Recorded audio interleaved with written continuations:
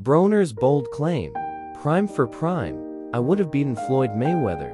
Adrien Broner, the ever-outspoken boxer, has ignited fresh debate with his recent claim that he would have defeated the undefeated Floyd Mayweather Jr. In his prime. This audacious statement has sent shockwaves through the boxing world, prompting fans and analysts to dissect the hypothetical matchup. Broner's confidence. Broner, known for his flamboyant personality and brash confidence, expressed his belief in an interview on The Art of Dialogue podcast. "I think I would have beat him," he stated, doubling down on his stance. "I feel like I would have beat him." Mayweather's legacy. Floyd Mayweather Jr. retired from boxing in 2017 with a perfect 50-0 record, cementing his legacy as one of the greatest defensive fighters of all time. His masterful technical skills and strategic approach to the ring made him virtually unbeatable. The stylistic clash. A hypothetical matchup between Broner and Mayweather would be a fascinating clash of styles. Broner, known for his unorthodox southpaw stance and explosive counterpunching, could potentially pose problems for Mayweather's defensive shell. However, Mayweather's superior experience, ring IQ, and precise control of distance would likely be significant advantages.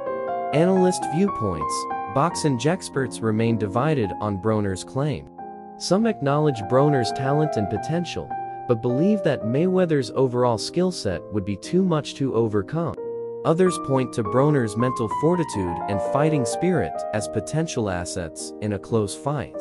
Ultimate Weber. The question of who would win in a prime versus prime matchup between Broner and Mayweather will forever remain unanswered.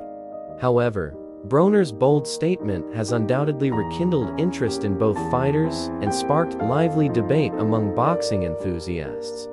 Broner's future. While the Mayweather showdown remains a fantasy, Broner is focused on his own boxing career.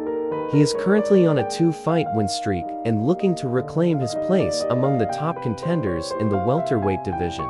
Whether he can achieve the greatness he envisions for himself remains to be seen, but his unwavering self-belief and willingness to challenge himself against the best continue to make him a compelling figure in the world of boxing.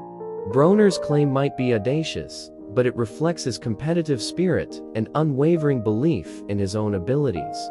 The debate it has sparked is a testament to the enduring fascination with both Mayweather and Broner, two fighters who have captivated boxing fans with their contrasting styles and larger-than-life personalities. What do you think? Could Broner have beaten Mayweather in their prime? Share your thoughts in the comments below.